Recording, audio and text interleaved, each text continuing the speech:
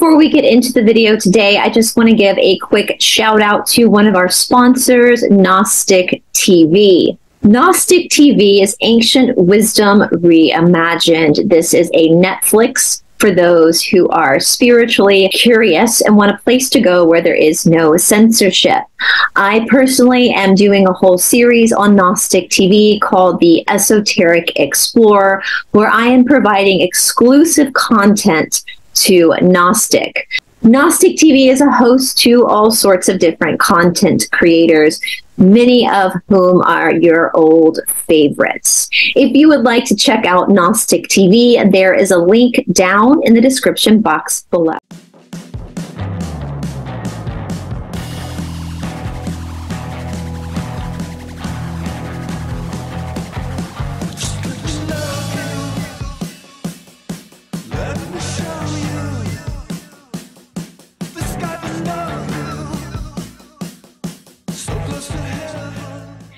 Hello, everybody. Welcome back to Esoteric Atlanta. I am so excited today to have my friend Hillis.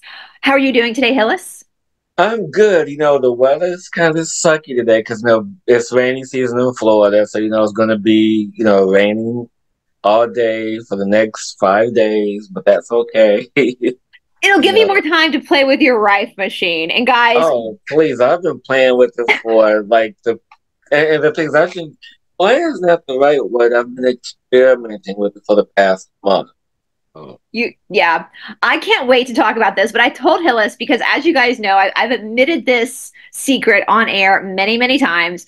Whenever somebody comes on my show, we don't hit record right away. We always chit chat, and sometimes because everybody I record with consistently is like a friend of mine now. Like, we're not just doing shows together, we're actually friends. So we start chit-chatting and then time slips away and I'm like, damn, we should be recording this because Hillis, let's start over because we were talking about websites and it being user-friendly, and I had said something about like people of a certain age, like our age bracket, like the tail end of Generation X to the Zennials to the beginning of the millennial time period, people born in like the 70s and the 80s.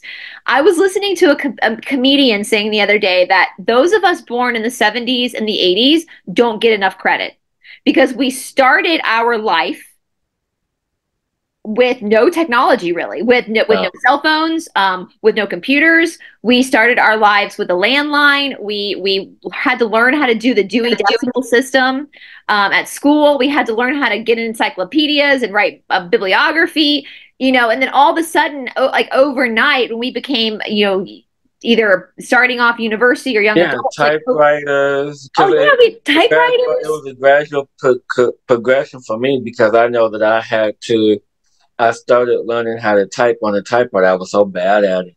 And then after that came the word processor. Remember those? Yes.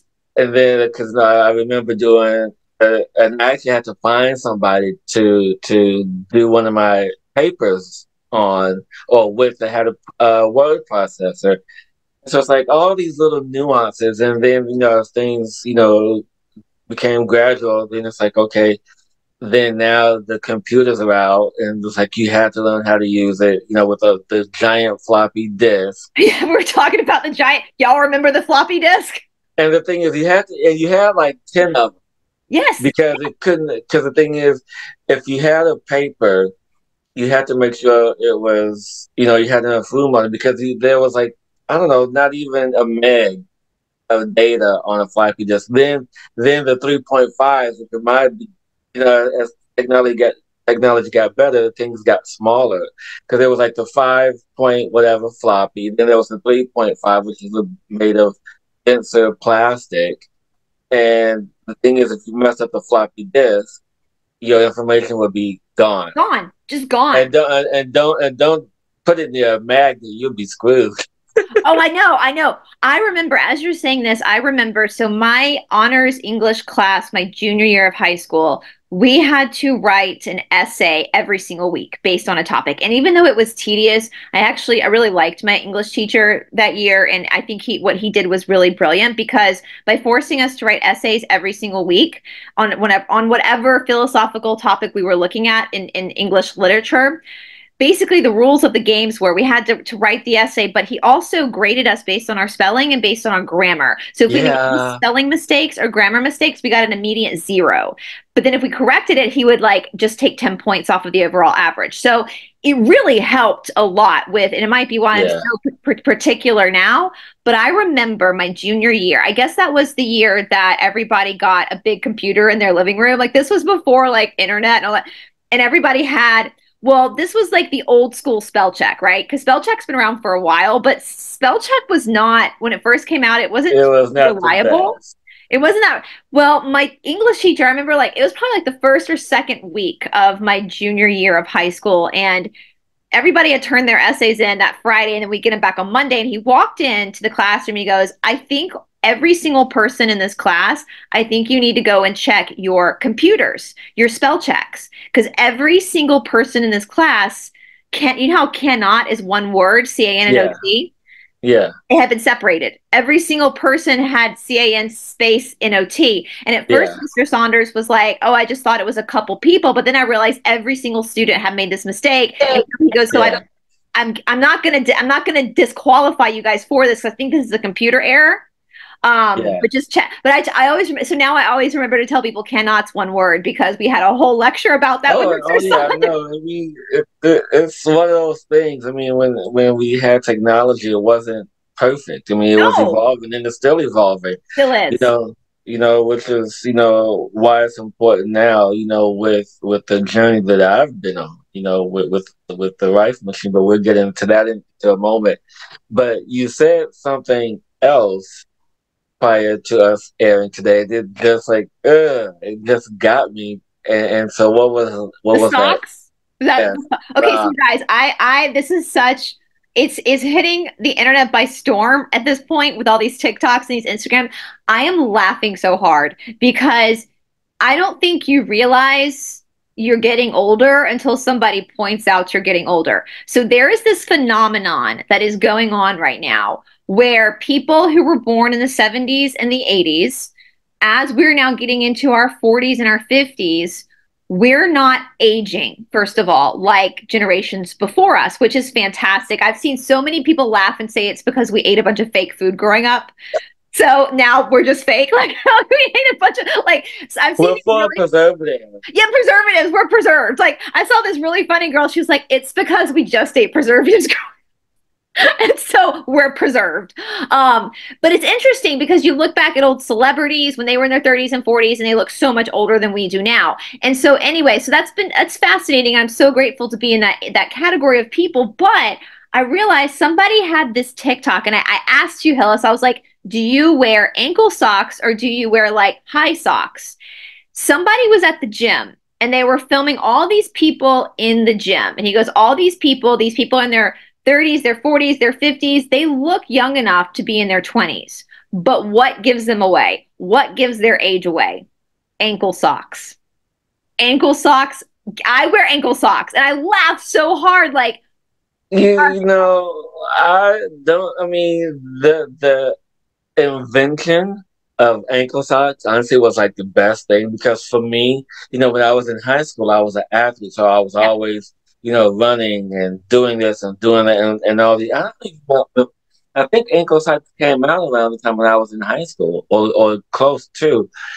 But I remember, in grammar school and maybe part of high school. I don't remember, per se, but when the calf high and knee high socks, I hated them, especially when I was going through puberty because they would pull on the hair on my legs, and I hated it. And that's why today I will not wear anything above my ankles.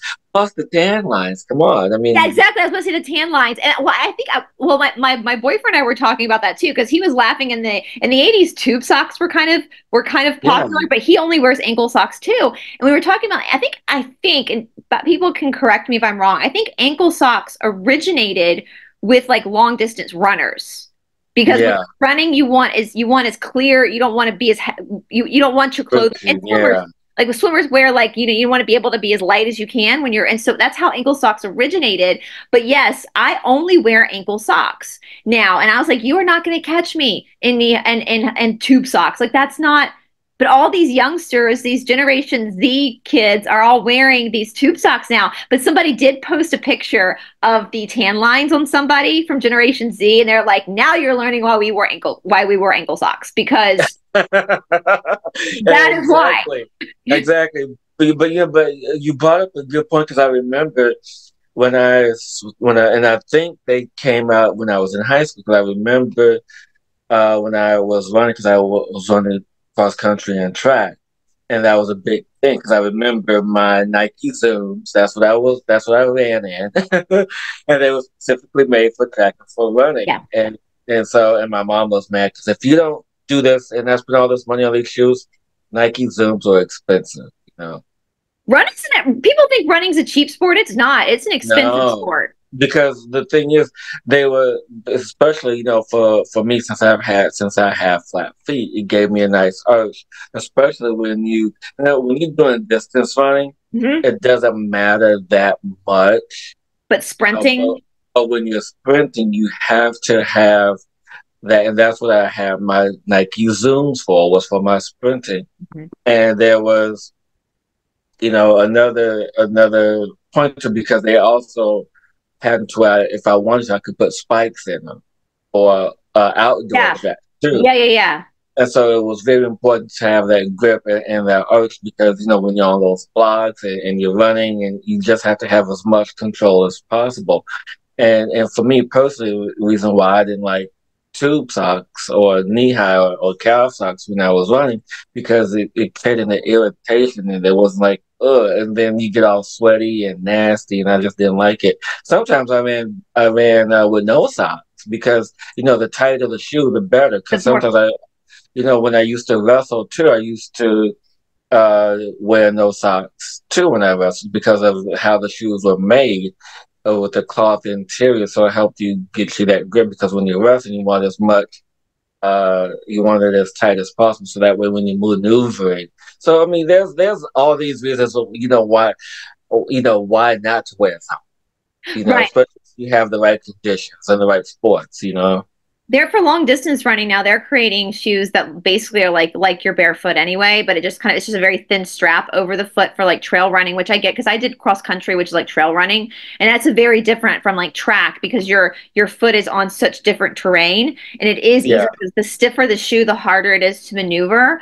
But I will say it's funny. I watched this guy like Zennial like me who was talking about like the whole he was like, I'm not giving up my ankle socks because Generation Z, who are now in their 20s, they're coming into the workforce and adulthood, they think they keep discovering things. Like they think that they're the ones that created the skort. Do you girls remember the skorts? It was the shorts under a skirt. Oh, in the 90s. They're like acting like they just discovered this, and all of us like Generation X and millennials are like, that's been around. That's been around. Now, mind you, the only time when I wear any long socks is when I wear dress. That's about it.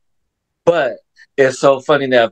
When I was going to junior high and high school, and if you saw a Catholic girl, you better guarantee she had on shorts under her skirt.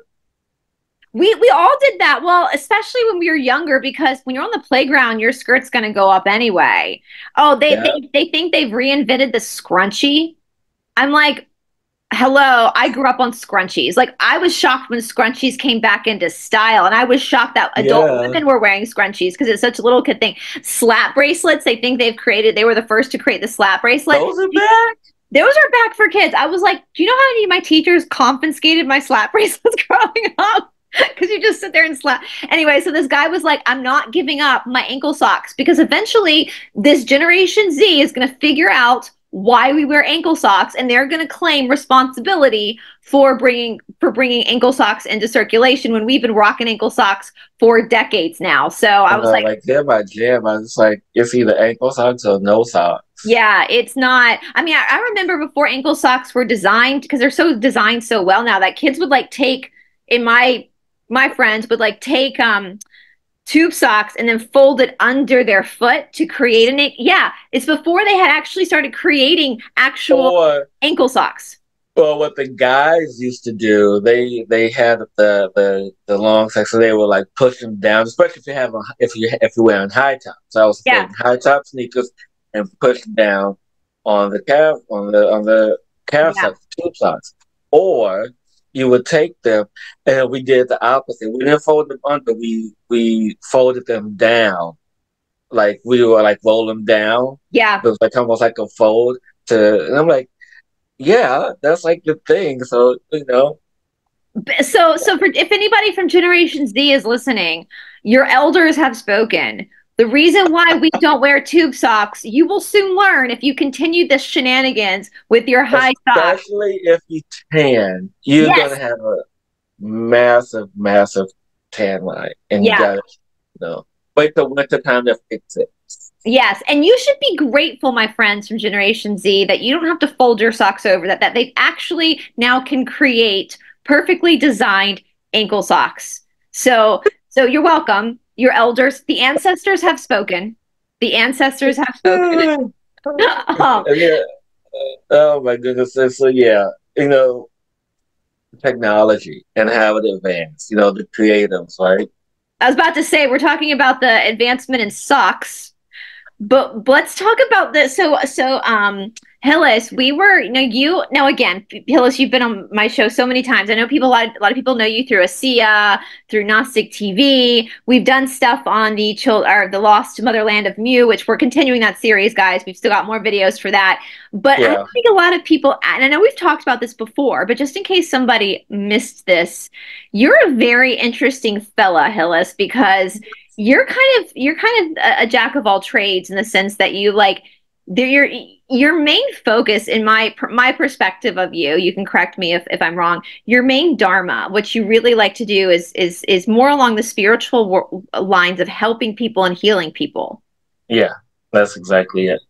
Yeah. And it's just so happened that everything that I've learned from my childhood up until now, ankle socks and all, has led me to this because, when we step into the path of spirituality, it almost as if it's a calling or a beckoning, but you have to, and I'm sure, there are probably some monk Buddhists who, from the time they were born or the time they were little kids, lived in their spiritual life, Hmm. as opposed to someone like myself or someone like you, where we had a life before we stepped onto this path, Yeah. but you have to look at everything that happened before that.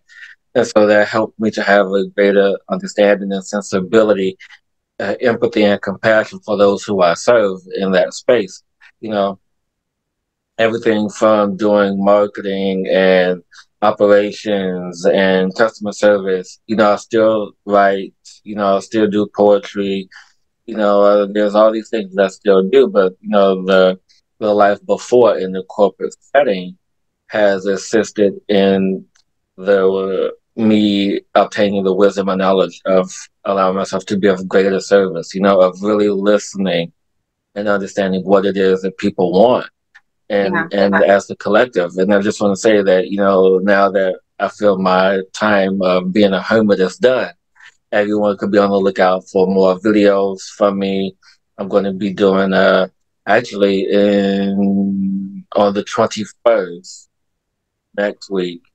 We'll be doing 2 live virtual summits that day. I didn't realize I was doing one in the morning, one in the afternoon. And I'm going to be doing a lot more stuff in the coming months. So I'm back.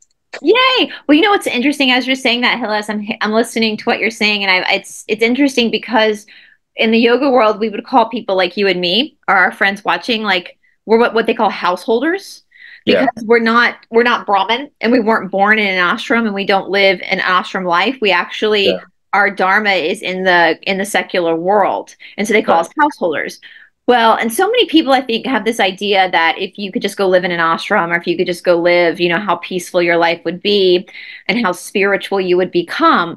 But I have heard actually the opposite, that those of us who are not Brahmins, who are not born in ashrams like that have the householder lifestyle, and yet we still seek out spiritual guidance, we end up becoming according to some of these stories I've heard, we end up becoming the stronger of the healers because Yeah, there's more friction in order for us to obtain our own spiritual development, we have way more friction than somebody who's in an ashram. And friction is resistance and it just makes you stronger. So I think it's pretty poetic that you picked up on that because there is an understanding, right? There is somebody who lives in an ashram for their whole life.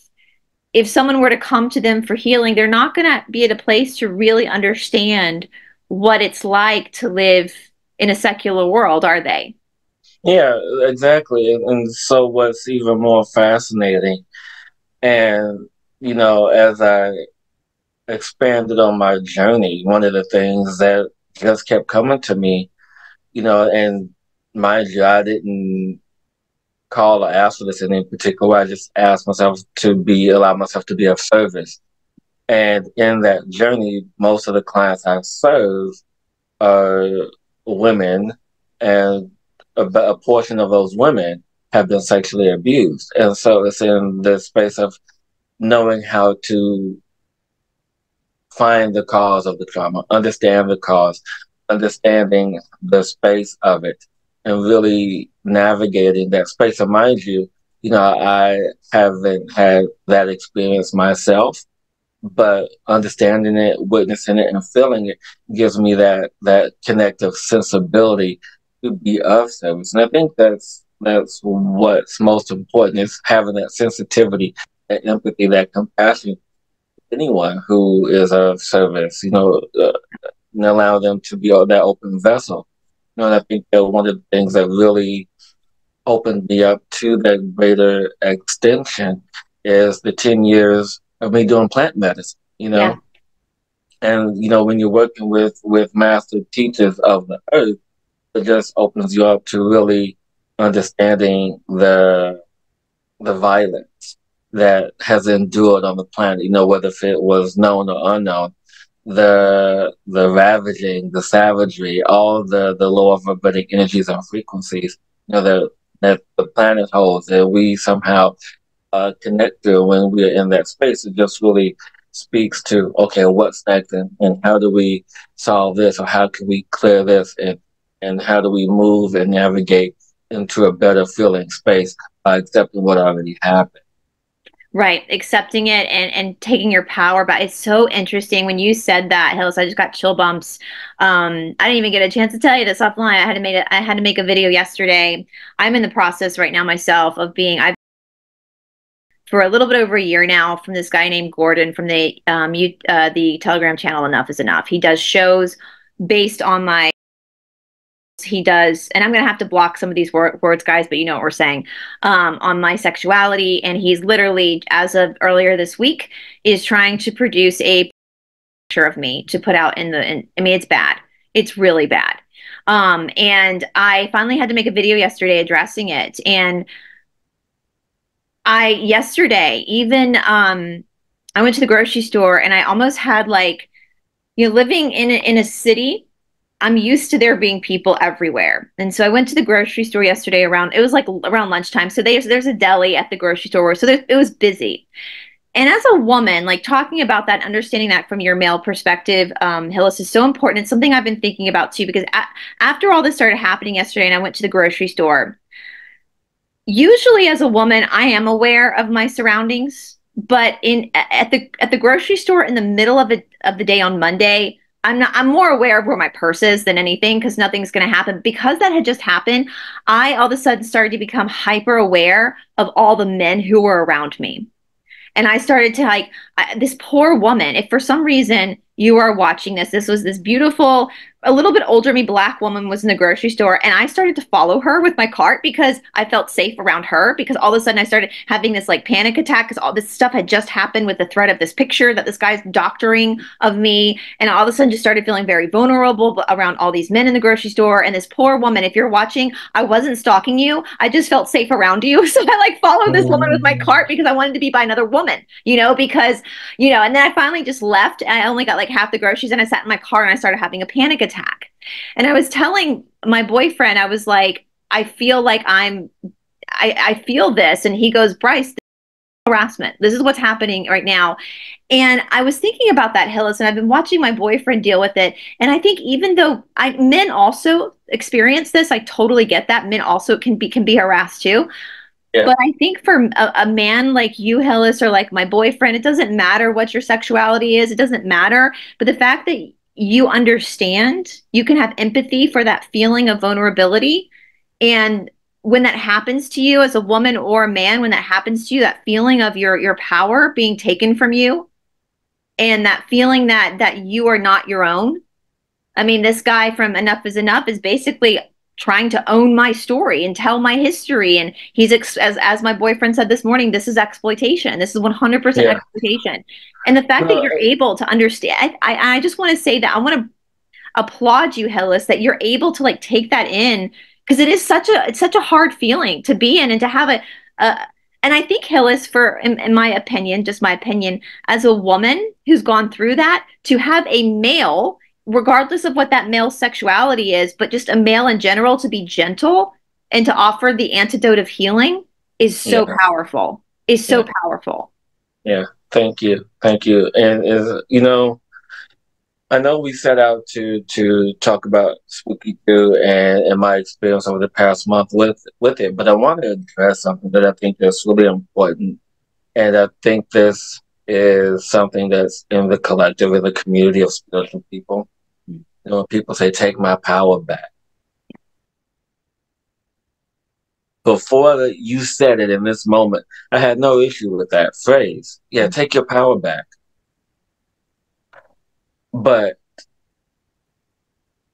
when we think about that, when we feel into that, the energy of take my power back. Did you give it away? No. Mm-mm. Was it taken from you? Possibly. Especially in the sense of physical, uh, or if there was a close connection. But when we claim the phrase take my power back, you have to feel into the responsibility of that, and how was it taken, or was it given away, and things of that nature. And so we have to come up with something better than take my power back. I claim my I power. claim I it back. claim who I well, not necessarily claim it back, because it never went anywhere. Yeah. Your power doesn't leave you. Your soul, which is the source of your power, God energy, does not leave you. It Mhm. stays with you. It's in the space of we forget. Yeah. And, Because and, we and get so so which beat is down. Yeah, and so which is why, one of the things that I've been saying for all these years, we have to remember who we are. We're Yeah. not awakening to anything. We're not losing anything. We have to remember. Remember your power. Remember your strength. And that's in the process of what I'm doing now with this journey. I mean, this personal journey I've been on for almost 2 years. I mean, it's really been an interesting one, and I definitely would get more into that, into the fullness of this 2 year journey. But the last month has been very interesting.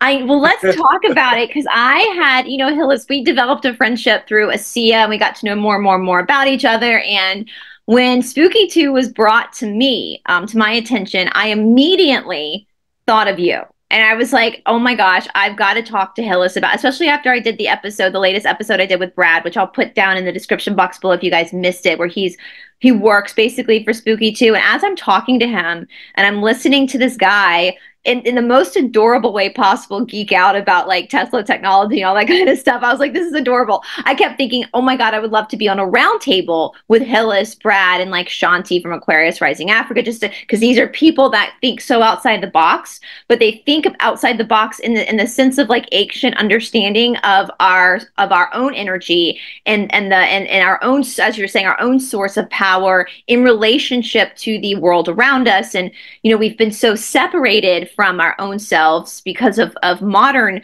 stuff like medicine and stuff like that, which has its place for sure. But we've forgotten that we actually have like these frequencies. And so you ended up getting a Rife machine from Spooky too. And now Yeah. you're actually a part, you're actually an affiliate now. You're sponsored by Spooky 2 now as well, just like I am. So Yes. before I forget, guys, before I forget, because we're going to talk more, but before I forget, for this episode, Hillis's links are going to be down in the description box below. So if you get 5% off by typing in, what's your code? Hillis Spooky 2 or something? What's your code? Yeah, something like Hillis 2 or Hillis Spooky 2, something like that. It's in the email. I'll put it in the description box, guys. For this episode, you get 5% off if you put in Hillis's name. But the beautiful thing is, like, you've had this machine now for what, a month? It's 34 days as of today. And you've been using it on yourself. Yes, I have. And I tell you, it's very fascinating because, from the perspective of one who does energy healing or uses energy medicine, it's very interesting in the respect of, when you have someone who comes to me and says they want to clear their their shama, their trauma, their shame, their pain, their guilt, all of that. They want to come and clear that space. It's like, yeah, I can do that easily. But someone who has cancer or multiple sclerosis or some genetic or cellular issue, then it's more of a process of understanding the root cause of that, which I still do, but looking at it from a perspective of how did this uh, come into the body, because it starts off as energy. Yeah. So, it's a space of reverse lookup, if you will, looking at it of where it is in the body, Yeah. and then traversing that energy back to the source of, Right. of when did it start, Right. how did it start, and Let it manifest itself. Exactly. What was the initial thought that manifested whatever issue we're talking about within the health of the body? Right, or even action. And so that part is easy for me to do. I can do that and work with anyone to help them. But the how it manifests in the body is a little bit different because you have something that multiplies at the speed of thought or at the speed of the cellular renewal. And so when you have something that multiplies that fast, it's sometimes challenging for the energy to keep up with it. Yeah. And so, so there's the diets and things like that. But what I appreciate about the Rife machine, the Spooky 2, is the fact that it works at the same rate and frequency. And there's 60,000 frequencies in the system, and there's a frequency for literally everything. And what floored me was the fact they even have frequencies for chakra stuff and aura stuff. And I'm like, what? Yeah, because it's usually in these energies they talk about just like basic sicknesses, but then you were texting me some of the stuff they had, like different blockages and all that kind of stuff, which is wild, isn't it? But there's I mean, and mind you, when I look at these frequencies, there's the space of sweeps. So it's a broad spectrum of frequencies that are being hit. But then there's these very specific frequencies with decimal points, so it's very finely tuned. And after looking through this, and I just don't do anything, especially with this, I do my research. And so I was looking at other Rife machines. They don't have anything that Spooky 2 has, which is, and the thing is, that kind of amazed me because, you think of a device like this, you think they're pretty much all the same. The answer is no. This is like, what? No, they're not the same. No. Yeah. And so that's what really floored me is the fact of their vast library, how long they've been around, and what you can do with this. And I can tell you that when anyone gets this device, this machine, it's always recommended, like Brad said in the interview that you did with him, is to get 2 generators. And it's very important that you do that because it works in killing pathogens while healing the body as well. So it's like a duo thing that you're doing as opposed to kill, I mean, heal. Yeah. Where you can alternate this, all these different variations you can do. But But when you first get it, there's what's called the Terran Protocol. And I tell you, this is the detox program. It lasts for 11 days. And if anyone has done a detox, you haven't done a detox like, Oh, I really? mean, Because I'm like, yeah, detoxes are gnarly sometimes. So, no, I mean, listen, this, I've done this, I've done detoxes where stuff has come out of my body where I don't even know how it got there in the first place. So no, no. The thing is this is very gentle on your body, but you are keenly aware of what's going on. And really, yeah, very, very much so. And the thing is, the reason why I may be more aware than other people doing this process is because, the first like 3 weeks, it wasn't until like the last week and a half until I felt like I'm feeling like myself again. And when we have, and people will say, oh, no, there's no parasites in my body. Yeah, we all have parasites. We all have pathogens. We all have whatever in our bodies that aren't supposed to be there. And during this time of detox and me running special protocols that I made custom for myself, what at some point I'll get into when I want to share that personal story. But you talk about mood swings, you talk about shifts in the body. I mean, when you have a parasite or any cancerous or anything that's in the body, and it's been living there for a few months, a year, however long, and we begin to take on that personality. We yeah, begin to take on that energy, and people aren't aware of that. And so we can, detox, have the right diet, this, that, and the other. We can go through all of that, and it really won't change much. But as we do this, as you detox and the personality begins to grow because it's in the state of survival mode. And so when you're killing off something, it goes into survival mode. Then the whole personality mood shift tends to happen. And for me during this period, I'm like, oh crap, what is this now? What am I feeling now? It's like, this isn't me. What's happening? What's happening? What's happening? I was craving sugar like you would not believe. I mean, like every day, like a few hours a day, I would find some sort of healthy, sugary snack, whether if it was dark chocolate, uh, some sort of fig bar, whatever, to eat because the parasite would ever wanted to stay alive, and that's how it right, was stay alive by the sugar. right. And so it's this whole process of really understanding the mood shift, the personalities that are in us. And when they say you are what you eat, yeah, you are what you eat, you are what you become because it's there. And it wasn't until this time, within the past week, I'm like, I kind of feel like myself again. So does that mean everything is dying off and I just got to like really do an extensive flush out of my body? Is that what's happening here? I love that you said that, Hillis, because I've spoken about this before. I do not like when people say they're intuitive eaters, especially if they don't understand energy and food. Because Yeah, Ayurvedic medicine, which is more homeopathic, where we talk about the dosha system, we're taught that what you crave is actually the opposite of what you need. And you're right, because it's some imbalance, whether it's a parasite, like attracts like, and it's trying to stay alive. And so if you deprive it of and you eat the opposite, then you're going to rebalance your energy. And I think intuitive eating to an extent when you've worked on yourself long enough can be a thing.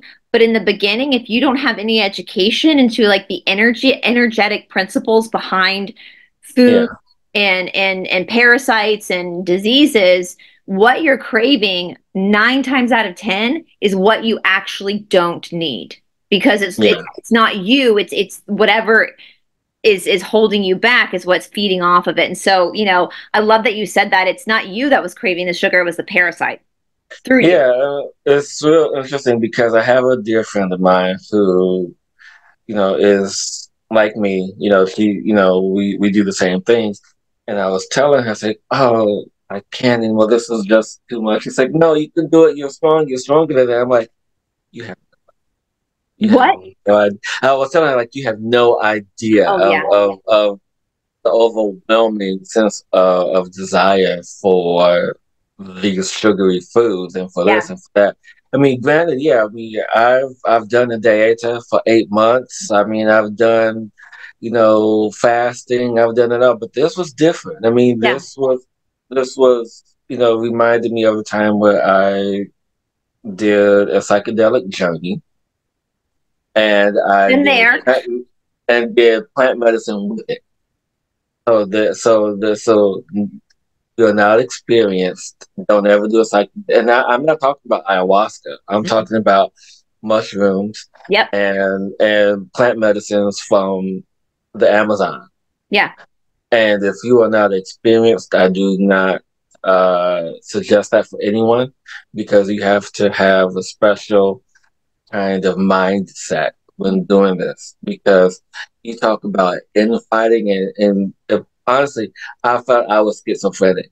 Yeah. Oh, I hear you. Most of the time with any type of plant medicine, they are very strict about having a shaman with you at all Yeah, times, or a babysitter. Some of these different dietas will have actual babysitters for you, because you are going to go through literally the most psychedelic dark night of the soul, and you don't know how you're going to respond, and to have somebody there with you yeah, it's definitely, and I'm here. Yeah, I think it's great that people are starting to become more aware of these yeah, avenues, but because we've been so cut off from them, I think people don't realize how intense they can actually be at yeah. It was times. they're very intense, and so what I experienced for the first few weeks doing the life machine was like that, Oh, but really? not on such a high or dramatic scale, Yeah. because what I will You say weren't that this was hallucinating or, very gentle. Well, I wasn't even really in the space of hallucination when I did that right. particular journey. It was me, like I said, I felt like I was schizophrenic, but I knew I wasn't. I was like, this is the medicine, this is that. And like I was very aware of what's happening. Just like I was very, it took me a minute to kind of gauge what was happening with the right, because it was very gentle, very easy on the body. And I tell you that for the past month, usually I drink about 2 liters of water a day. That includes like any smoothie that I make or any tea that I make. I'm up to about 3 liters a day. so you're flushing big time. Yeah, Your yeah, body's flushing. And I hate to even use the word hallucination. I want to make that clear, guys. I don't think people are actually hallucinating. That's just the only word I know to use to describe what you see when you're, because people yeah, will see different things depending on what yeah. they need to see. I actually am someone who believes you're really, but the only word I can use to describe it is a hallucination, even though, Yeah, no, I take no offense to it. It's just making sure that people understand the process that I went through personally. And like I said, I don't recommend anyone to do it unless you have me present, someone like me, or a shaman, someone who has experience in these sacred spaces, of the journey of the mind and of the heart and of the body. yeah, I know, I think Brad spoke about this. I know we talk about this in traditional yoga a lot as well. Sometimes you can have not only physical stress as far as like your thoughts and your cravings, but sometimes when you're going through this, you can start throwing up. You can break out into a fever. There's all Yep. sorts of stuff that can happen. I don't think people expect that to happen. But when your body is going through a detox and your body releases, it's going to come out in whatever way it needs to come out. So sometimes that is throwing up. Sometimes it is diarrhea. Sometimes that is a fever. A fever is burning. There's karma that's actually burning off. And so Or just schizophrenia.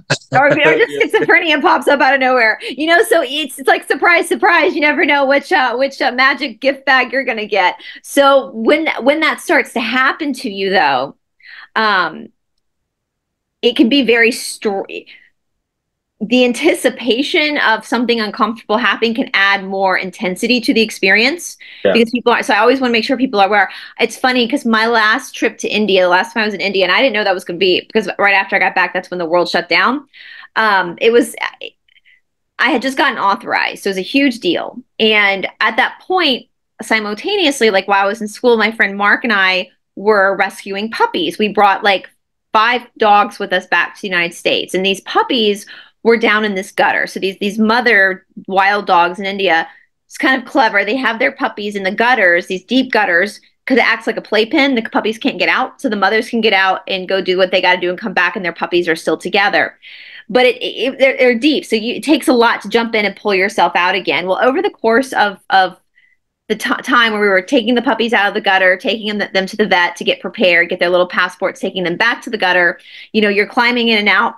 I ended up getting severely sick, like severely. I had a very high fever.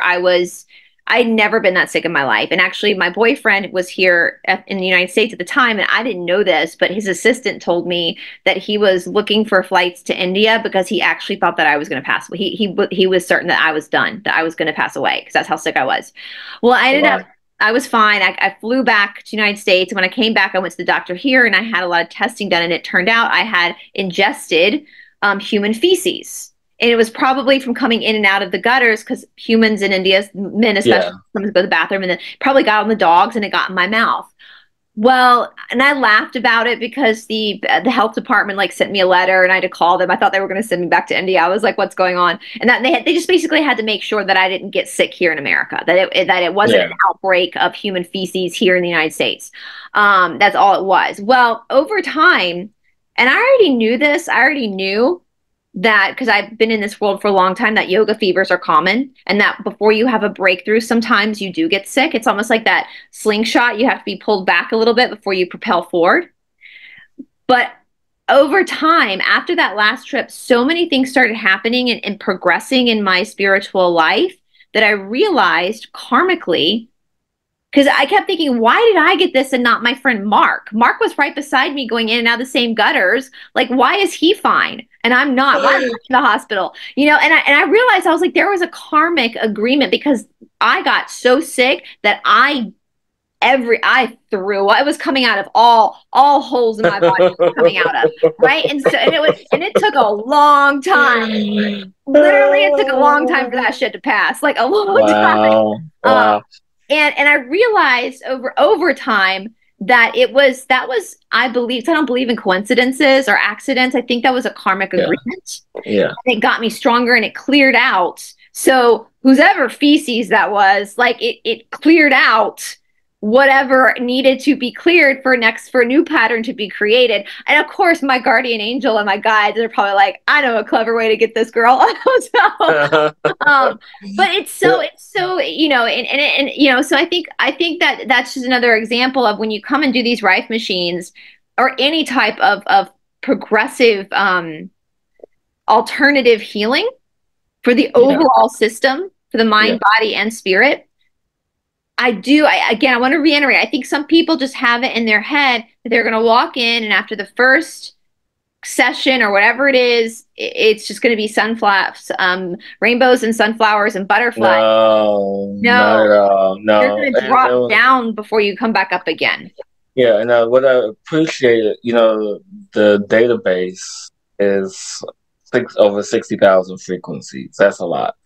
And what I appreciate is that, one is Brad, because I talked to Brad throughout this process because I'm still learning. And at some point, probably in the very near future, I'm going to be offering this to my clients. I was going to ask, yes. Because I'm understanding how it works. And so I had to use it on me first to really understand it. And one of the things that I did, because like I said, I have two generators, one running for the killing pathogens, et cetera, and then I have one for healing. And the one that I have for healing is to help balance the mind, body, and mood, and mind, and spirit. Because if I didn't add that in there, I probably would have been a little schizophrenic, a little longer than I was. But since I added this particular frequency there, it helped to balance out those energies.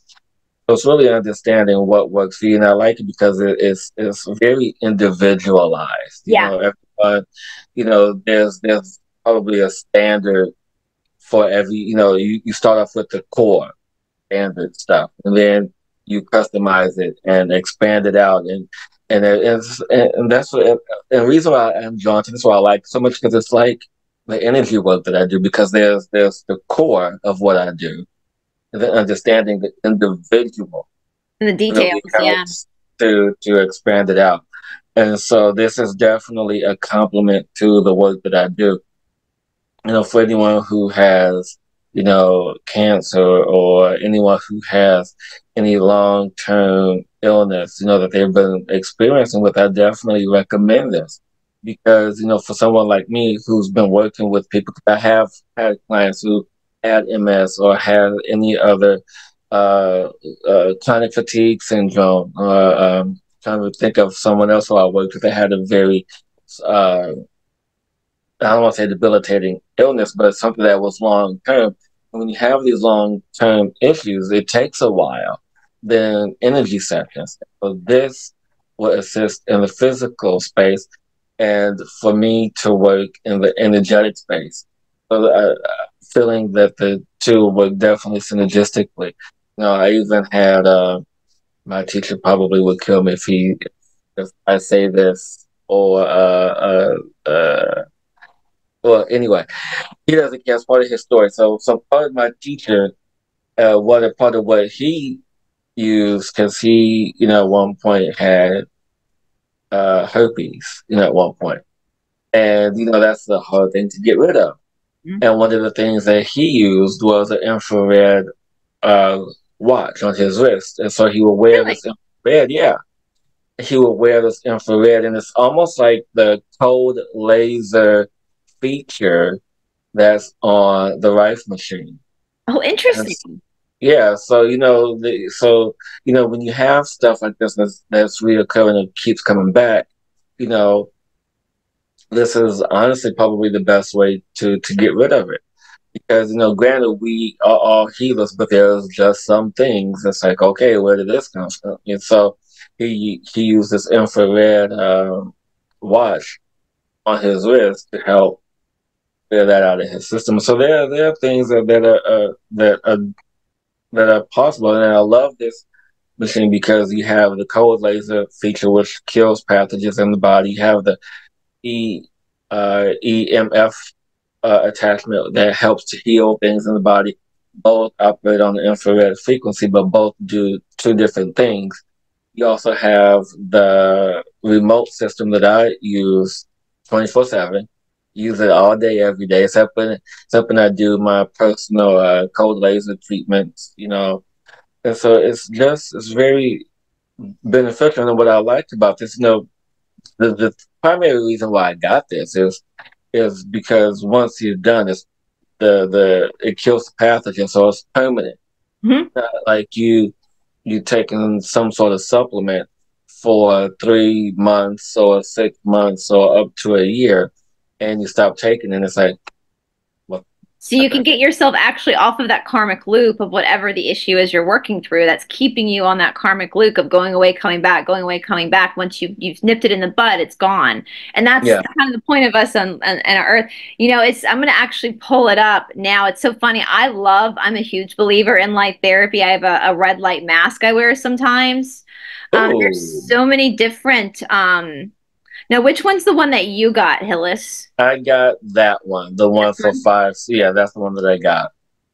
And I will say that I had to order the PEMF attachment separately from that, and I'm glad that I did because it just adds an extra layer of benefit for the physical aspect.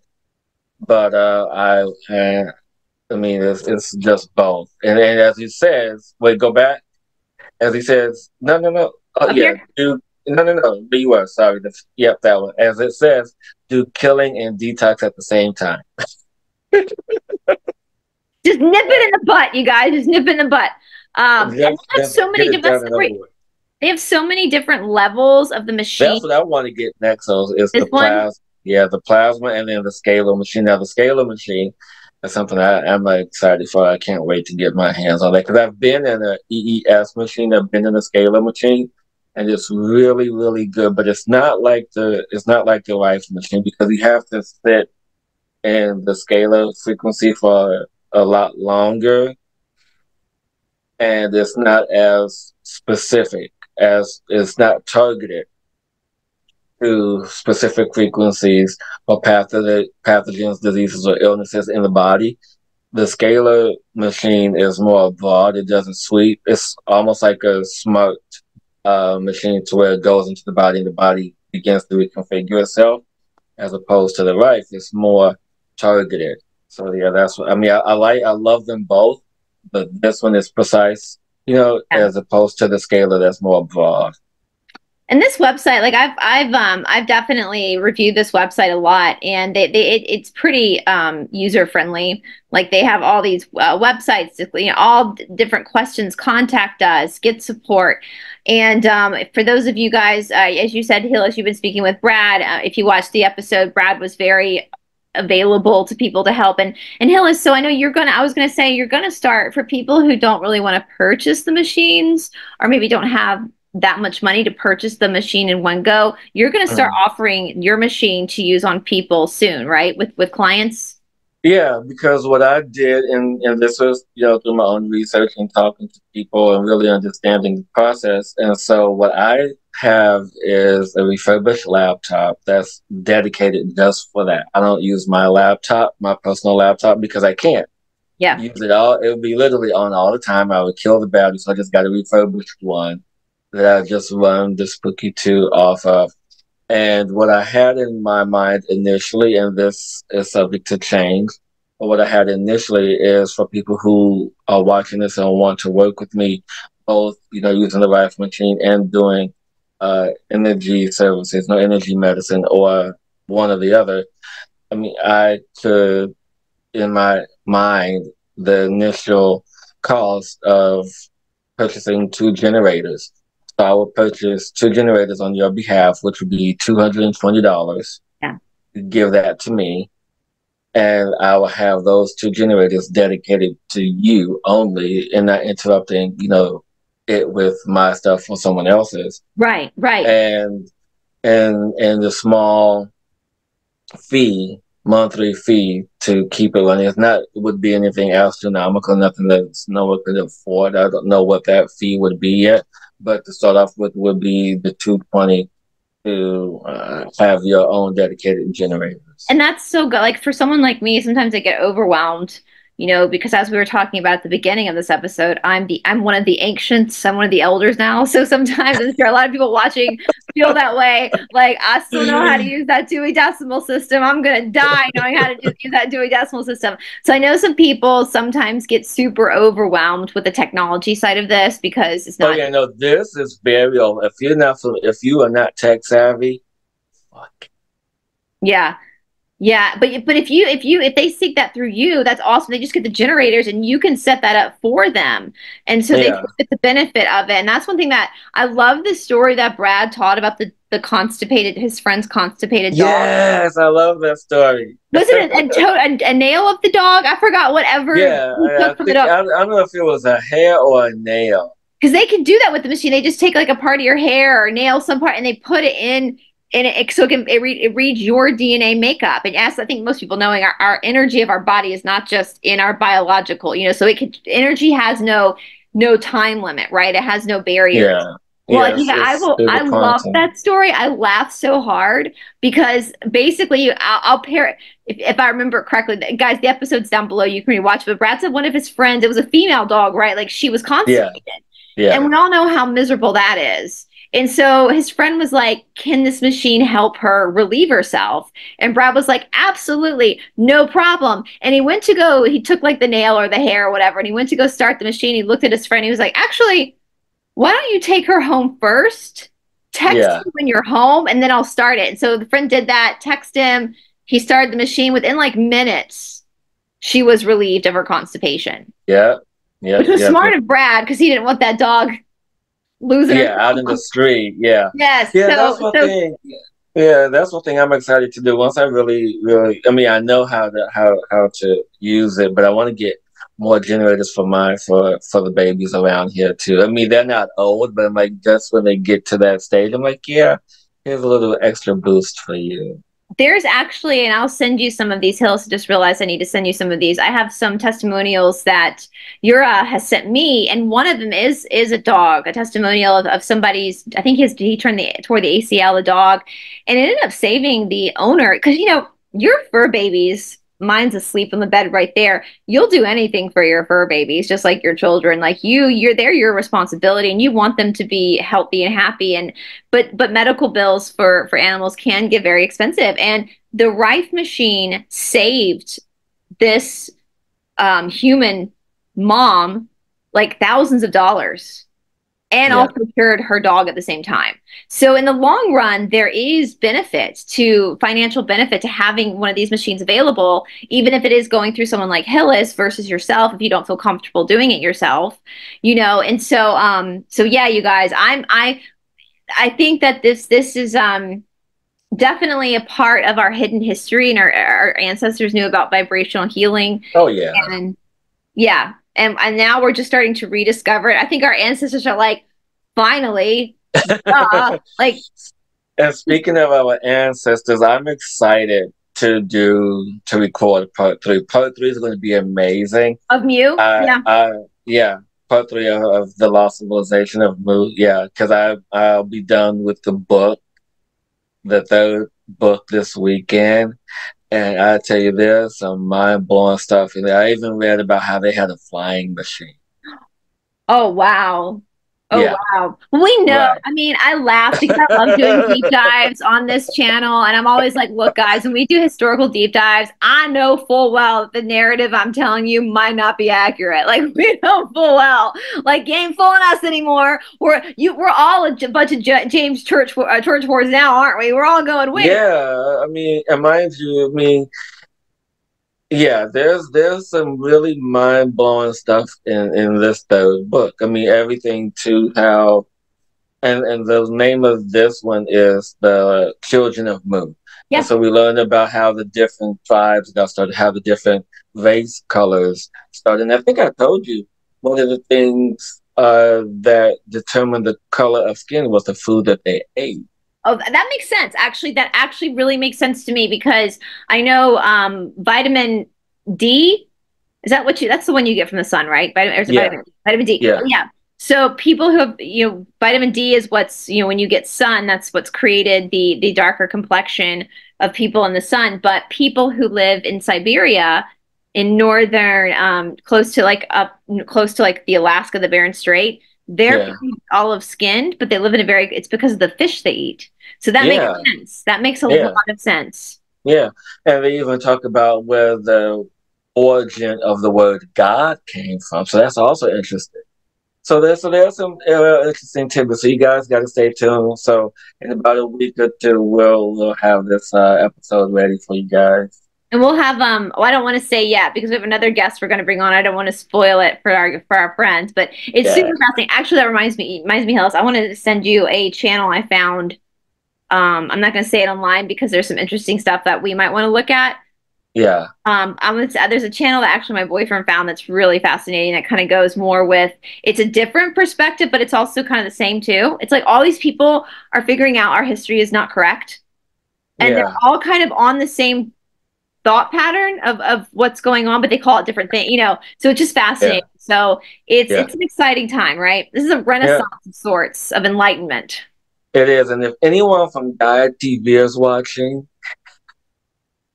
I want to have my own show talking about this because no one else is talking about this. I mean, no one else has done.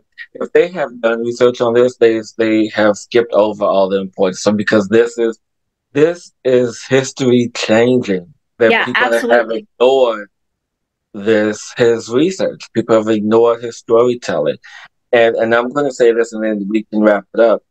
But one of the things that he talked about in the third installment of his series is the reason why they wrote on stone is because they wanted the messages to be enduring. They didn't want to write on paper because they had paper then, but the stone would last. Right, they didn't want because they knew of the times they were living in. So they didn't want to write it on something that just wouldn't be there anymore. They wanted their message to resonate and stay, not go anywhere. Right, exactly. And that's what it's doing now. It's resonating because of this man in the early 1900s out of curiosity. And I haven't read it yet, and I'm so interested. So the end of this book, if you haven't started, because you have to get to the end of the book. He, or maybe just read the chapter where he talks about his relationship with the writing. Oh, really? Oh, I can't. Yeah, I just think I wish I'd been a fly on the wall with between because by the time I've been in India, there's Indians, in my opinion, have the best senses of humor. Like they're so funny sometimes.